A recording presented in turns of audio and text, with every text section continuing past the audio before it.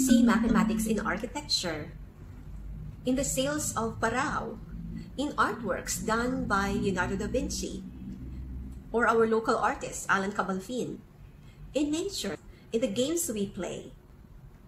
Indeed, when we connect mathematics and our cultural practices, we involve ethnomathematics. Ethno refers to a group of people who share a common culture.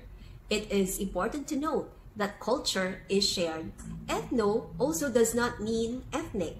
Ethno may also refer to more modern or contemporary cultural practices. Ethnomathematics is a research program in the history and philosophy of mathematics with pedagogical implications, focusing the arts and techniques of explaining, understanding, and coping with mathema, different socio-cultural environments, or shall we say, ethno. Ethnomathematics reveals mathematical practices of day-to-day life. Its origin can be traced to the work of the researcher Upiratan de Ambrosio.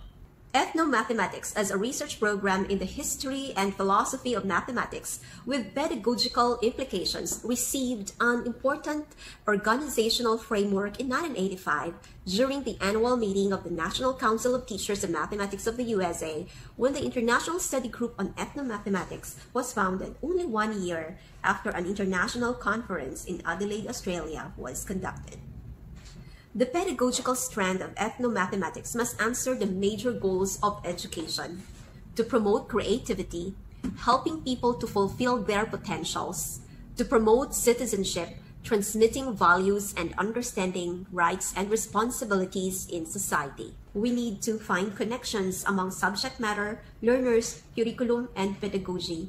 PCK is our basis for using ethnomathematics in education. Even though our books show that the development of mathematics started in the Western world, it's important to note that mathematics is not limited to the Western perspective. We also have to recognize the fact that our country, the Philippines, has been influenced by different cultures. Spaniards have stayed here in the Philippines for more than 300 years. Our educational system is also influenced by the Americans. We can also see how our culture has been influenced by K-pop. That is why it's also important to recognize that the world is becoming borderless and our culture is constantly evolving. It's a challenge for us, mathematics teachers, to teach with cultural awareness and integration.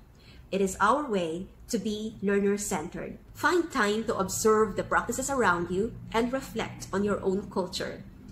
Find ways on how these practices can be connected to mathematics.